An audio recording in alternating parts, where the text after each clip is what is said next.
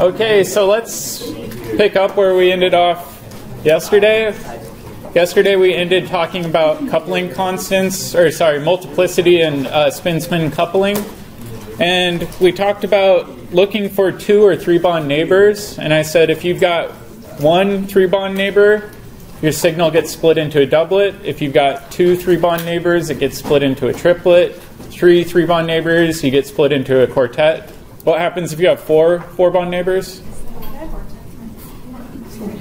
A pentet. So basically, all you do is take the number of 3-bond neighbors that you have, add 1 onto that, and that will tell you the signal shape. So does it get split into 1 peak, 2 peaks, 3 peaks, 4 peaks, 5 peaks, 6 peaks, 7 peaks, and so on. If you look at the NMR cheat sheet that I gave you, this shows what the signal shapes should look like, right? This is a really good guide while you're first learning NMR, so you can decipher what the signal shapes mean. If you look at the bottom too, there's another signal shape that says multiplet. Multiplet is basically just an indicator that the signal shape isn't super clear and it's hard to interpret. That's all it means. Try not to read too much into multiplets, especially on our lab activity. All right, and then when we finished off, we looked at this example. We looked at ethanol, and we said with ethanol we had 3 different types of protons. We had HA, HB, HC. We said HA had no 3-bond neighbors, so it gets split into a singlet, or not split for that matter. HB only has 3 3-bond neighbors, so it gets split into a quartet. It can't go through that oxygen because it's not a carbon. And then HC only has 2 3-bond neighbors, so it gets split into a triplet. All right, what we're going to do today is look more closely at these spectra. So if you look at these peaks for ethanol, for HC and HB in particular, HB we said was a quartet, HC is a triplet. There's some more information we can gain out of this. If you notice, the triplet kind of looks like a trident a little bit, or a 3-pronged fork. The distance in between the prongs tells you a lot of information, and that's called the coupling constant. So what we're going to start out today with is coupling constant determination, or deciphering. And I'll give you guys an easy example for our first one.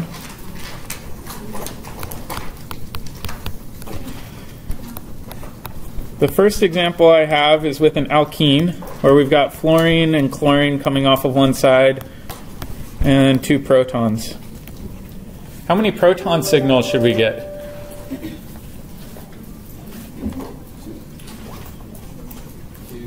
2? Why 2?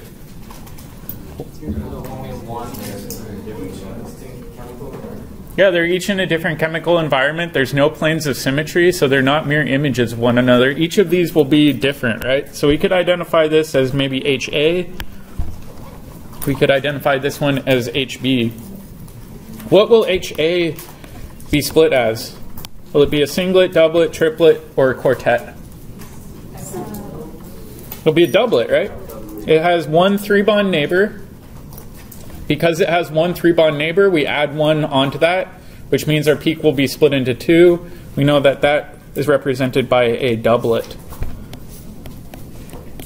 All right, and then HB will also be a doublet because it only has 1 3-bond neighbor. So if we look at these, we could draw our anticipated signals, and we could say, all right, we get a doublet for HA. We get a doublet for HB. Were they overlapping? Nope, they'd show up at different resonant frequencies because they're each in different environments, right? However, what we can do is we can measure the distance between these prongs. If you look at them, I know my drawings aren't world class here, but they're roughly the same distance apart, right? These are called coupling constant. So let's make some notes here. HA splits HB.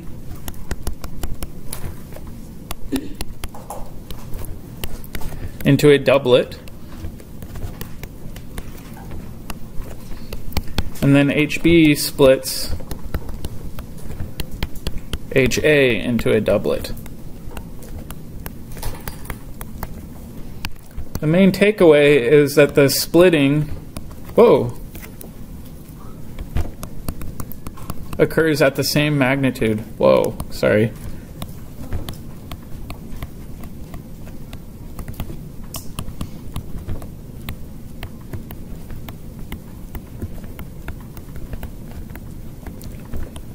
Since they split each other.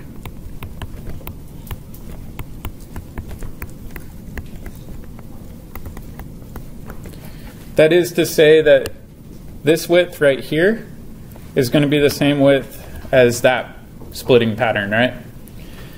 It makes a lot of sense, and oftentimes when we are referring to coupling constants, we call them J values. So for example, the distance could be defined as JAB, meaning you've got some coupling constant of a specific width, and that's going to be the same coupling constant as JBC, right? They just occur at the same width. All right, now let's take a look at a more complicated example. Just a real quick question.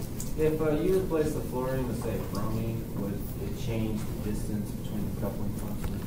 If you change what? Like instead of fluorine, you say you had bromine. Would that change the distance between the coupling constants? It can have an effect, yeah. But the main thing is that we can use patterns that have the same width between their forks to match them up with one another, and we can say, well, because they have that same coupling constant, they're likely splitting each other and they're a pair. Oh. So let's take a look at a more complicated example.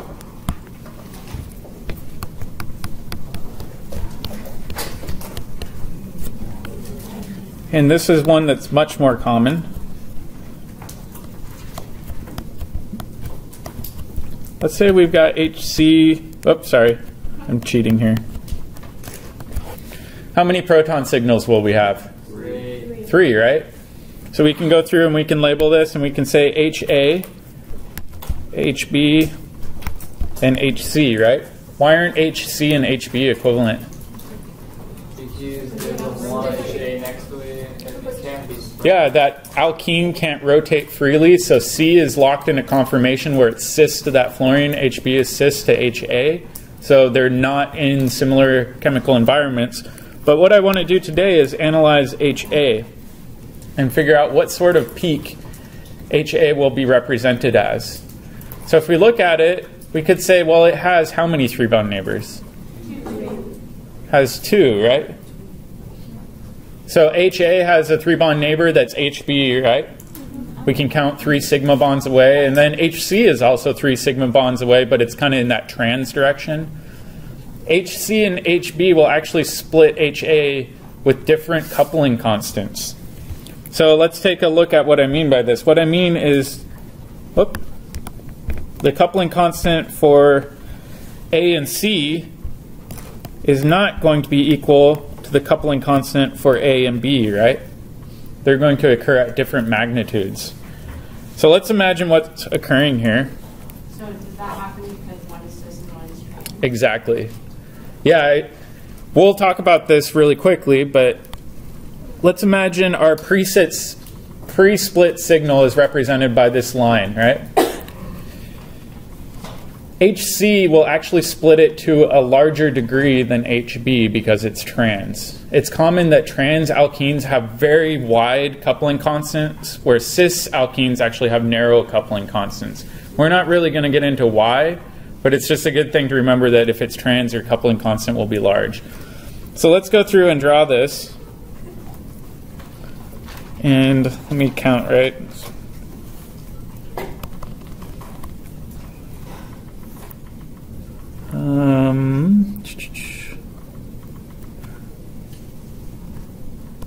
There we go.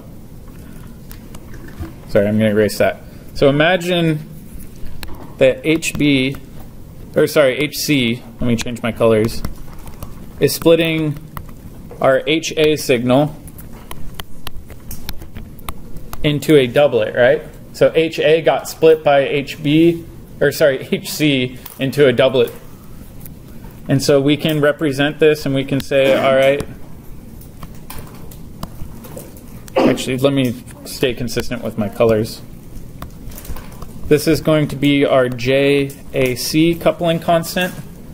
meaning HA was split by HC into this set of doublets. And then what happens next is that it will actually get split again. Oops.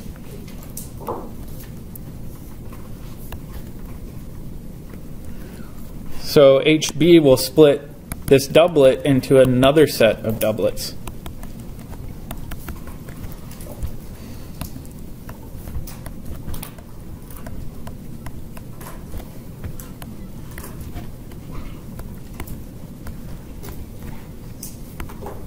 So each peak from that original doublet got split into another doublet.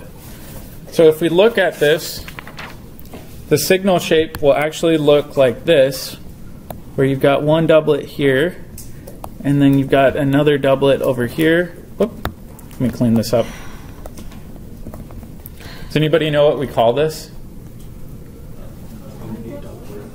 Identical. We call it a doublet of doublets.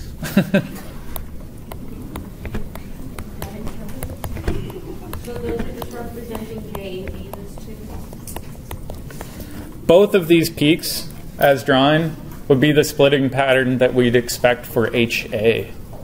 So HA, instead of showing up as a triplet, will actually show up as a doublet of doublets. You can also observe doublets of triplets, doublets of quartets, triplets of doublets, things like that. It can get really confusing, I'll admit that. Which brings me back to that multiplet signal. Do you guys remember that at the bottom of the page? Oftentimes when you get these super complicated patterns that don't make a lot of sense and they're really hard to interpret, we'll call them a multiplet. Occasionally though, especially with alkenes, you will see signals that very clearly represent a doublet of doublets. Yep? So you don't actually, I guess, see the HC peak in a way, is that right? So right now all we're doing is looking at HA. So the signal for HA won't be a singlet, it won't be a triplet, it will just be a doublet of doublets because HC is splitting it differently than HB. Okay. If we had two groups that had really similar coupling constants, it would appear as a triplet and not a doublet of doublets. Another way of thinking about it is imagine your doublet of doublets. We merge them closer together, and they overlap perfectly, it forms a triplet, right? However, when they don't have the same coupling constants, they will separate out into a doublet of doublets. That's kind of the phenomenon that we're seeing here. Yep. But when we went through that yesterday, the reason we had 3 peaks was because there were 3 different combinations of spin. So how does that reconcile with this? So typically, this phenomenon is observed most commonly with alkenes because the coupling constants are very, very different depending on the cis or trans orientation. You don't observe it as frequently with alkanes. So if you're looking at sp3 hybridized carbons, we don't typically observe situations like this. This is most commonly observed with alkenes. But each of these peaks comes from something having spin, right? Yeah. So like the first peak would be like up, up, and then like up, down, and then like down, up, down, down? Yeah, so if we look at HA, we could say, well, HC could be spin up or spin down. It's 50-50 probability, so that separates it out into a doublet. And then that doublet signal gets split again by HB because HB could be spin up or down. And so each one of those doublet individual peaks gets split into another doublet. I know it can make your head spin, but I just wanted to show you guys that this is an unusual situation, but you occasionally see it. Because they're putting me on the spot. This is a fairly complicated example, but I did want to present it because you will see it on occasion in practice problems. Can you explain again why we don't have a triplet? So HC is splitting it to a different magnitude. You see this coupling constant right here is larger than that coupling constant. That happens based on HC being trans to HA and HB being cis to HA. They have different coupling constants because of that. They split it to a different magnitude. Do you have a question, Chloe? So whenever they show up as doublets, are they going to be like directly attached to each other? Or are they going to be separated throughout the spectrum? So that way because then being from the same hydrogen, shouldn't they be like right beside each other? They're going to always be 3 bonds away, but they won't necessarily be coming off of the same carbon. They happen to be in this case. I mean, like on the chart, on the spectrum, whenever we get the readings, the 2 doublets are... Oh yeah, the 2 doublets will be right next to each other. They won't be in radically different areas of the spectrum. They'll be like twin sister peaks that are doublets right next to each other. Yep. So you showed us a cis example, and this is cis and trans. Would the trans look just like JAC? Like if it was only trans? So, say that again? So say like HB was chlorine instead. Yeah, in that case we would only observe a doublet. If HB were a chlorine, we wouldn't get this weird splitting pattern. Okay. Yeah. The main thing in this case to point out is that JAC, meaning our trans coupling constant between HA and HC, is going to be larger than JH or AB, excuse me. So I know it's kind of an odd example, but I feel like I have to do due diligence by showing you guys the odd example at least once. All right. So let's go back to easier stuff. The one thing that we haven't really talked about is where on the spectrum these peaks will show up. We know their relative area, right? Their ratio of integrals. We know the splitting pattern, whether or not it will be a doublet, triplet, etc. We know how to interpret number of signals, but we don't know where the heck they show up. And we call this chemical shift.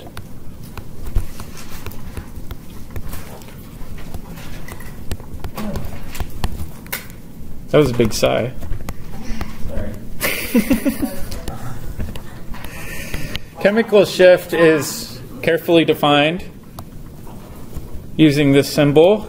Wait, is it a sentence that positive and negative, partial positive, partial negative? Kind of, yeah, it's just a Greek symbol. Okay. It's the observed shift from TMS in hertz times 10 to the 6th divided by the operating frequency of the NMR. Pretty intuitive, right? It does it for you, right? Yes. However, there, I believe, is a question in Sapling that asks you to calculate it. But this is the overall equation that we use. Does anybody know what TMS stands for? So we saw it in our protecting group scheme, right? What was it called then? Trimethylsilo. In this case, TMS is close to that, but a little bit different. TMS is now tetramethylsilane in this example.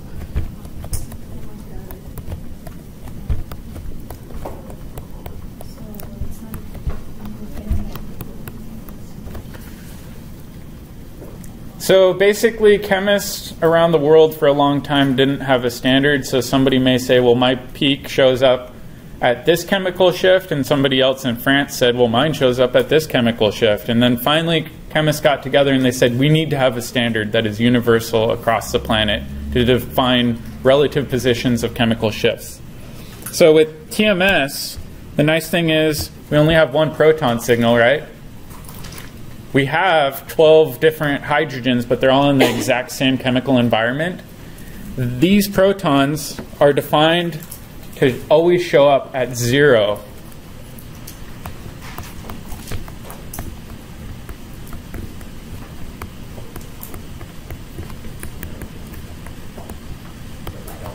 Exactly, it's just our calibration standard. So TMS, we oftentimes spike our samples with TMS so that we can see this peak associated with TMS and tell our computer, set that peak to 0. Shift everything else so that that peak's at 0. It's just our internal standard. All right. The other unusual thing with NMR is the scale is typically shown in ppm. So parts per million. It's a little bit different than our standard way of thinking. We normally think of parts per million as concentration, but when we use it for NMR, it's just the relative position of our chemical shift. So let's take a look at what I mean by that. Whoop. You guys remember when I said the NMR scale typically goes from about 15 to 0? This scale is in ppm, and TMS will always show up here.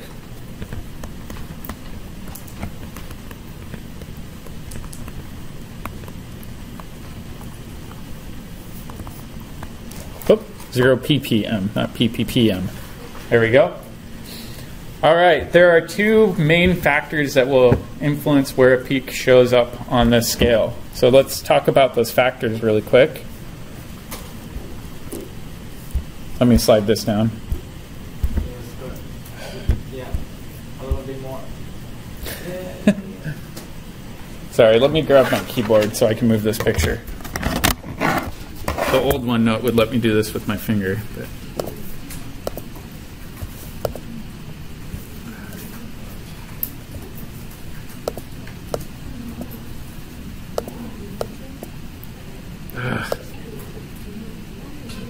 Dang it, Microsoft. I'm trying to. Never upgrade from Windows 8, people. Windows 10 is kind of glitchy. Yeah, 7's fine.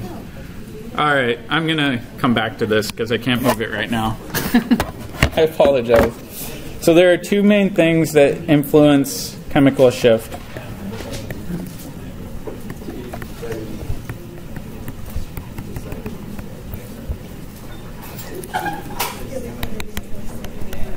Influence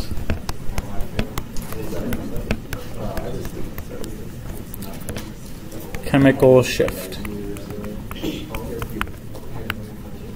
Does anybody have an idea what one of them might be? What was that? Induction or polarity, right?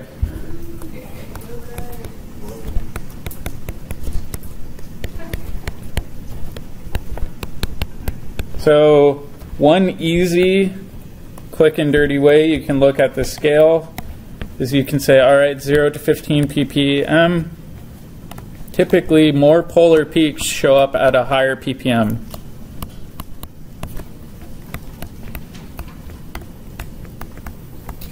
Right? So if we've got a really non-polar proton, meaning it's attached to a carbon that doesn't have a big dipole, it'll show up close to 0 or 1. However, if it's bonded to something really electronegative, like a ketone or an aldehyde or something like that, it will oftentimes show up at a much higher ppm. So you want to look at the environment that that hydrogen or proton is bonded to. The second one is a little bit different. This is called anisotropic effect. Why you always go to 15? Some people draw it to 12, some people draw it to 10. 15's about as high as you'll typically see a signal show up. So what you mean is the signal may usually appear on 0 to 15? Yeah, that's the typical range for proton NMR in particular. Does that mean that if you have a bond that's less polar than like silicon than carbon or whatever, it would be less than 0? You will occasionally see negative peaks, but that's a rare, odd example. In our textbook, you really never see it. So 0 to 15 is a good scale. So in the anisotropic effect, you've got this weird phenomenon that has to do with ring current. So do you guys remember me talking about benzene rings? Where I said that we've got this delocalized pi cloud kind of going above the ring up here and below the ring down here.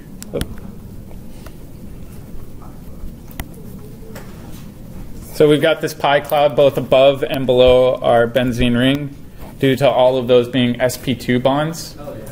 Right? The problem with this is that these electrons will actually flow in essentially a current pattern, right?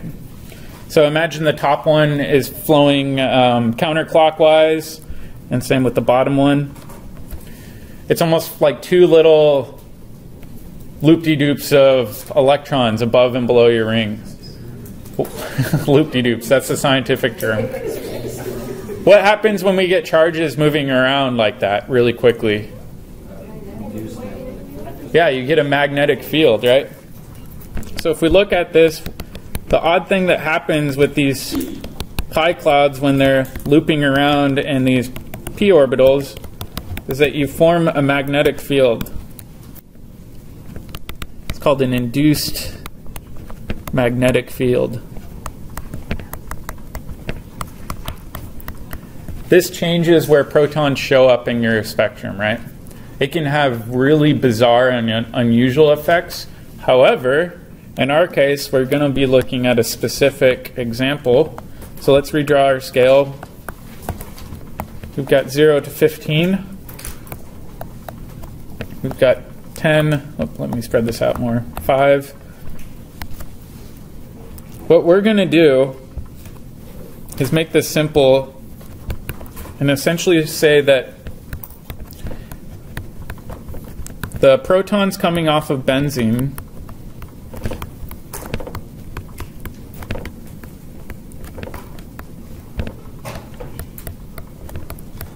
or other aromatic rings typically show up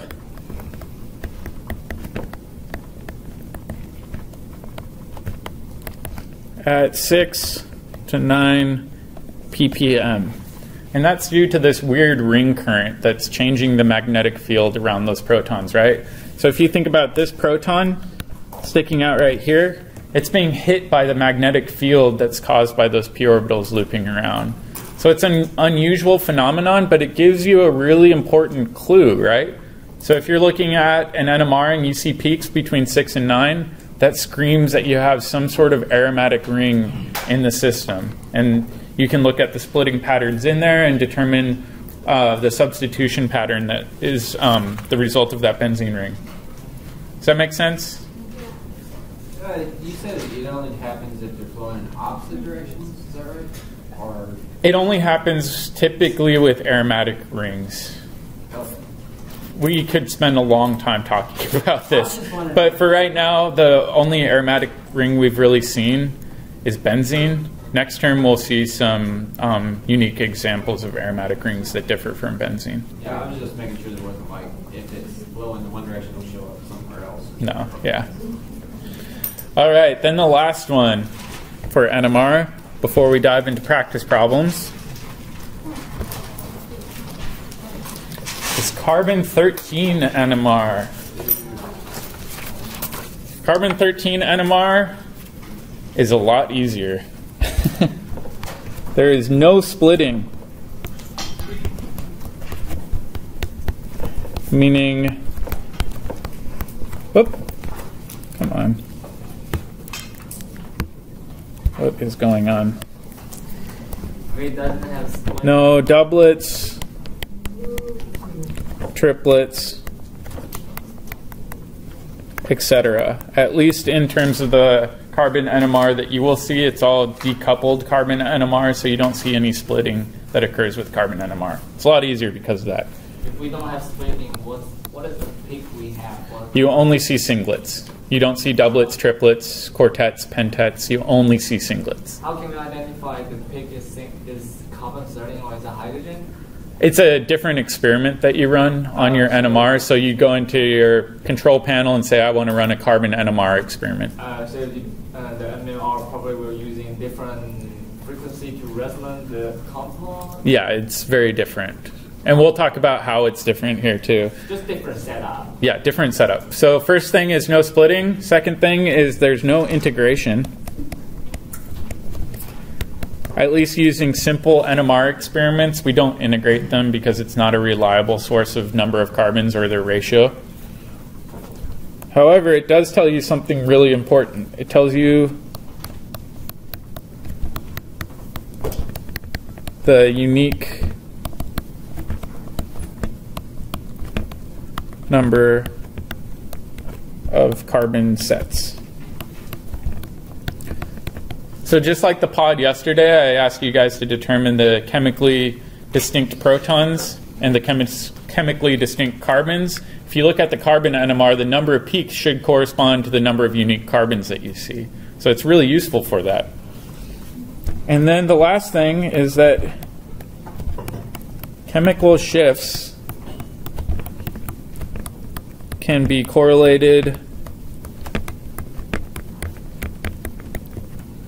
to functional groups.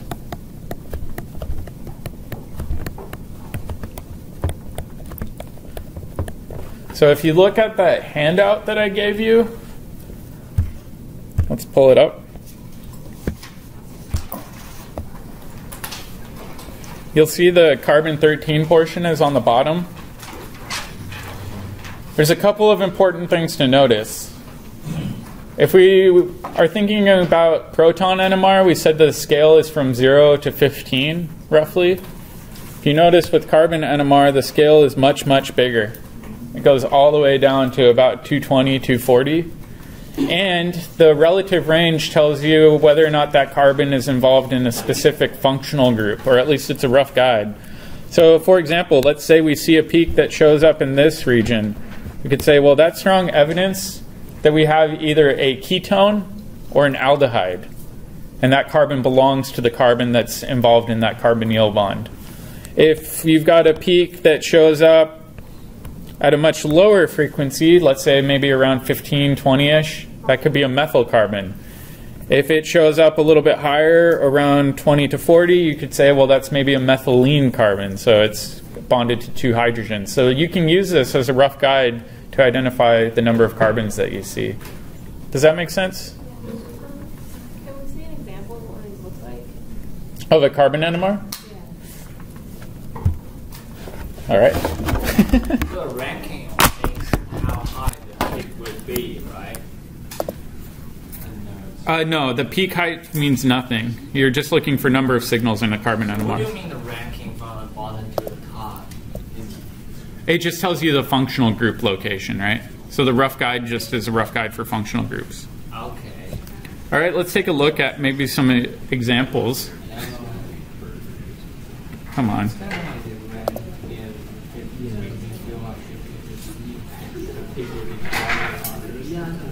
Let's look at our example from lab.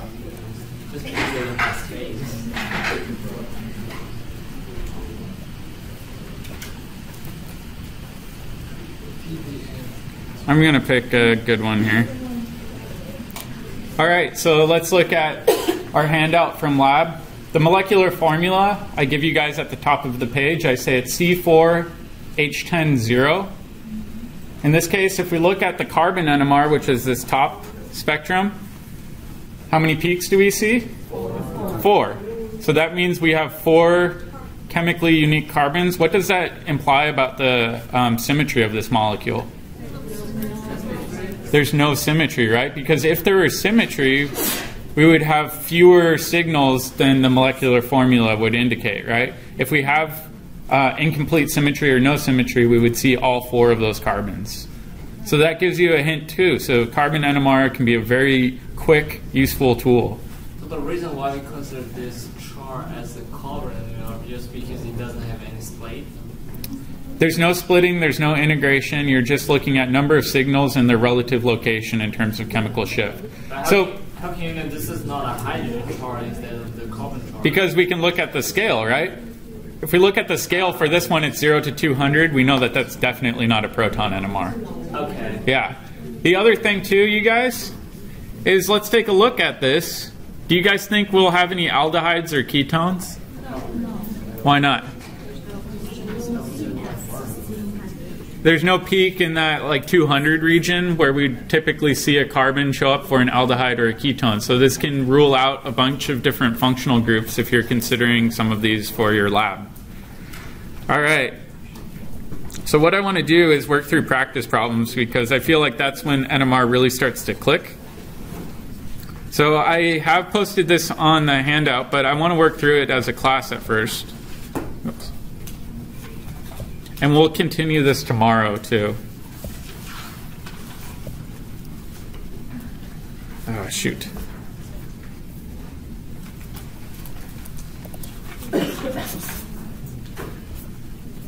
Sorry guys, I'm going to blow this up. Do we need to predict the height of the pick?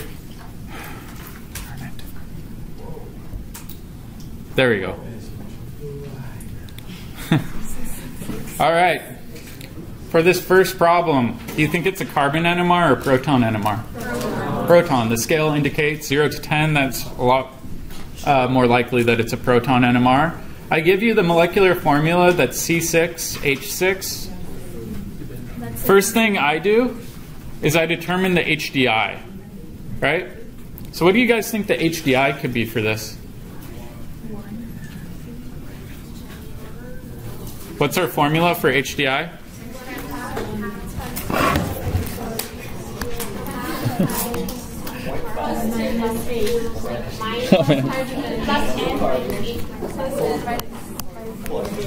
All right, so it's 1/2 times what? 2C plus 2 minus H. We're going to exclude the nitrogens and oxygens because we don't have any in there. So in this case, what will our HDI be? 4. Yeah, 4. All right, so if we think about this, that could mean we have 4 rings in our system, right? We could, theoretically. However, can we arrange C6H8 into 4 rings? No, it's impossible. The other alternative is we have 3 rings, 1 double bond, or we could have 2 rings, 2 double bonds. We could have 1 ring, 3 double bonds. We could have a triple bond in a ring. We could have any combination of pi bonds and rings that add up to 4. What do you think is likely here?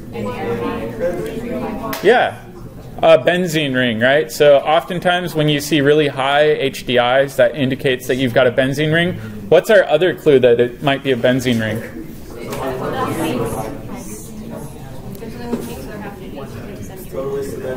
Well, let's think about chemical shift. We just talked about chemical shift. I told you guys chemical shift can tell you a lot about polarity or whether or not you have aromatic rings. If we look at this peak right here, we'd say that's showing up between 6 and 9 ppm. That's right where we'd expect aromatic peaks. So I heard somebody scream out benzene. Summer.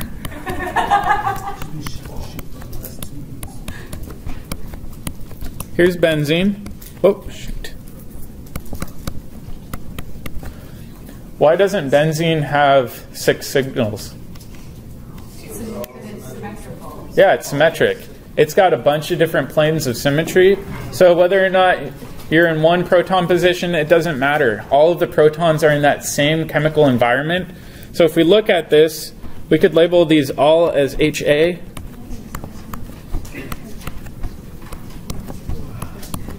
And we could say that this peak is HA. It's showing up in the correct region for our proton NMR. Everything's checking out so far. So it provides you a lot of clues. Let's do the next one. This one's trickier. What's that? Oh, well, we've got to kind of determine that. Sometimes it's not super clear. All right, so we've got 1/2 2C plus 2 minus H. We don't include oxygen in our HDI calculation, so what should the HDI be?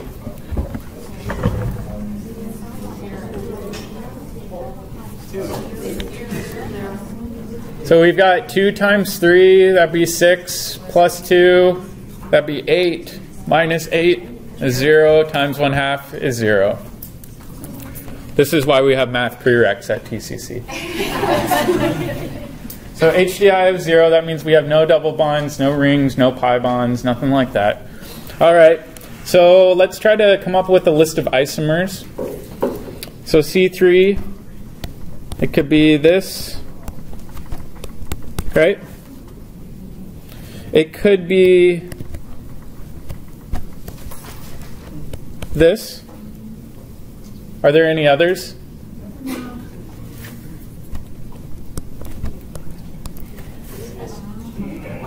Could be that, right? Are there any others? I'm trying to think of any. Anybody else think of any other possible isomers that would represent this? That's all I can think of. So let's go through. Let's analyze these different isomers and see which one would match this NMR spectrum. So let's start with our first one up here. How many proton signals should we see?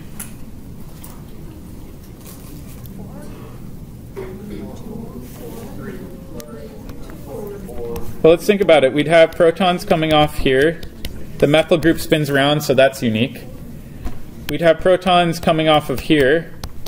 They're unique. We'd also have protons, coming off here. They're unique. And then last but not least, we'd have this proton coming off over here. So we'd have 4 signals. If we look at our spectrum, we've got a signal here, and this signal, it could be 2 singlets, but it looks like a doublet to me. I don't know if you guys agree with me on that. So to me, it looks like we've got 3 signals in our spectrum, not 4. So that's some evidence that it doesn't work. The other thing we could do is we could analyze these peaks, right? These blue peaks over here, what should they be split as? Yeah, so if we look at the blue protons, they've got 2 3-bond neighbors. That means we should have a triplet. If we look at these green protons, what will they be split as?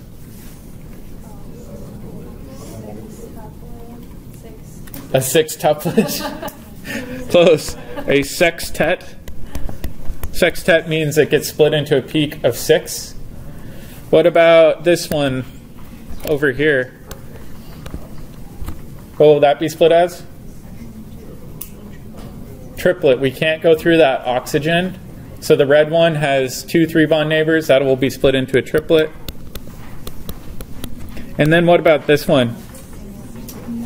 It'll just be a singlet because it has 0 3-bond neighbors. So if we look at this, do you guys think that 1 propanol matches our spectrum? No, not likely. So we can go through and we can say, well, this is not a good candidate for our spectrum. In fact, it's such a poor candidate, let's just erase it. And let's look at our other one. All right, let's do our next one.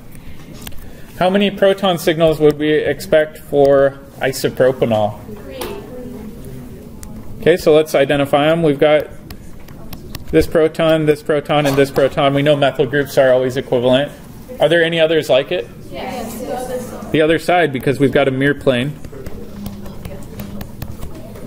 We've got this guy right here. There's no others. There's a hydrogen in the center. I can't tell you how many students forget about this little guy. Oh, a poor little guy. All right, so now let's go through and identify the potential splitting patterns. So let's start with this. What will it be split as? Doublet. All right.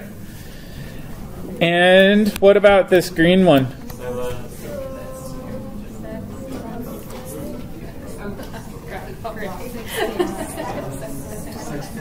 Yeah, a septet, because it gets split into a peak of 7. It has 6 3-bond neighbors.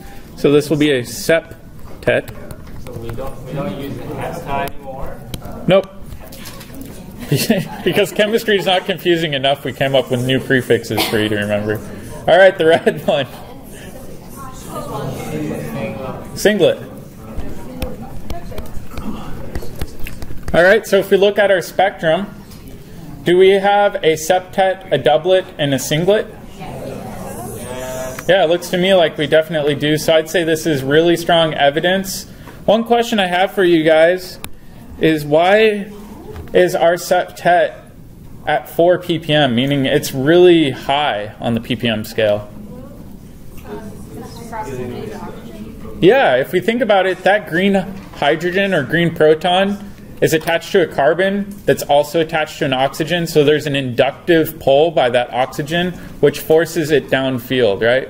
So again, this matches our prediction in terms of NMR chemical shift. But why does the induction, why is it stronger than the polarity between the oxygen and hydrogen? So one thing with oxygen-hydrogen bonds that they don't do a great job of explaining in your book is because these oxygen-hydrogen bonds can hydrogen bond, they'll show up all over the place. They don't typically show up in one distinct location permanently. They can show up in random locations, anywhere from 2 to, I've seen them all the way up at 4.5. Yeah. All right, so do you guys think it's the ether? No, not the ether. One last thing I wanted to do while we're looking at this is look at our integration. If we look at our doublet, what should it integrate as? 6. We've got 6 protons for that blue set. So if we look at this peak would be 6H. It's pretty big, right? That looks right. If we look at this red one, it should integrate as 1 proton, which means it's going to be roughly 1/6 the area of that blue peak. And then our septet is also going to be, 1 proton, and it's just this little itty-bitty peak down below.